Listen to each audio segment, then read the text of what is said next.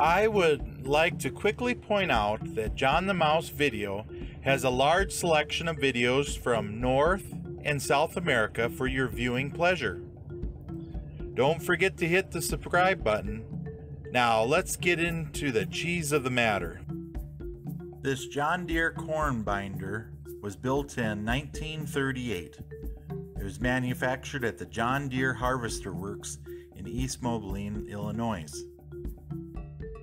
John Deere's introduction of the corn binder was the first step into the harvesting market.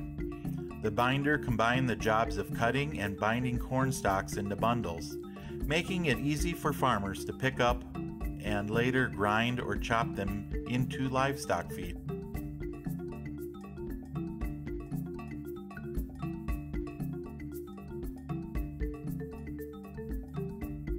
John the Mouse Travel Map is available for Google Maps. It will help plan your route to the locations of your favorite videos. It is free to use. I have the link below. Please visit the playlist tab for videos that I have sorted for you. Don't forget to hit the subscribe button